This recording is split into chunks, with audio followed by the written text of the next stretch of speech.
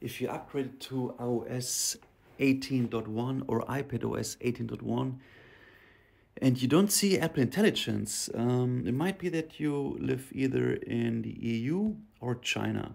And in my case, I live in Spain, so I was very disappointed to not have it available. And I still wanted to try it out here on my iPad with a M2 chip. This tutorial works for iPhone and iPads, the ones which are listed here at the top.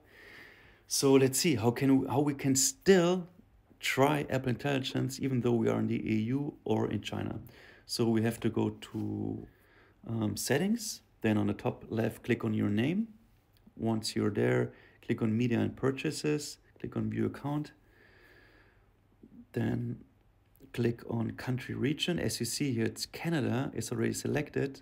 In my case it was Spain because I live in Spain, but this is the trick. You have to click on change country region wherever you're in the EU or China.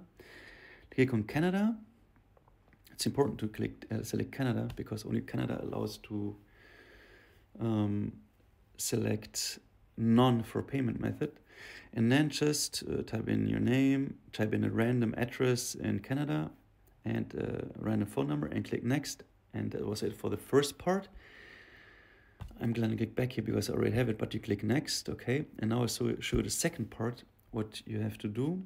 Back to settings, we go to general, then we go to language and region. You don't have to change the region. As you can see, I'm here in Spain. It's no problem. I can still stay there. It still works. But up there at preferred languages, it has to be English US. So you have to click on add languages. Search for English, for example. And then you have to select where it says English US at the bottom here. All the other English ones you remove. And that's pretty much it. And then you go to Apple Intelligence and Siri.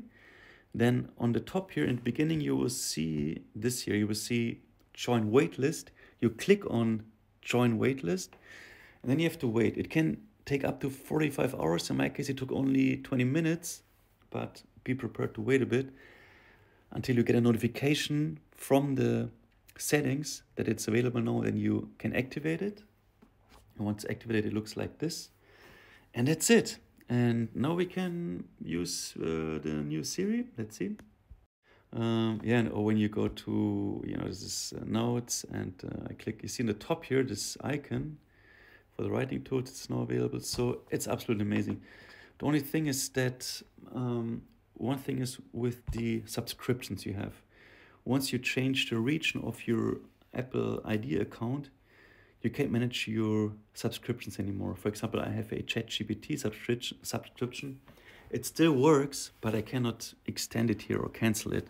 For that, you would need to change the region back to your original country where you actually live. So this is just to try. When I go now to subscription, I won't see any subscriptions active because there aren't any active in this Canada region for me. That's just to keep in mind if you want to manage your subscription, so to say. All right, enjoy this new feature even in Europe and China before it finally comes out. They say now April, but who knows? All right, any questions, just post in a comment.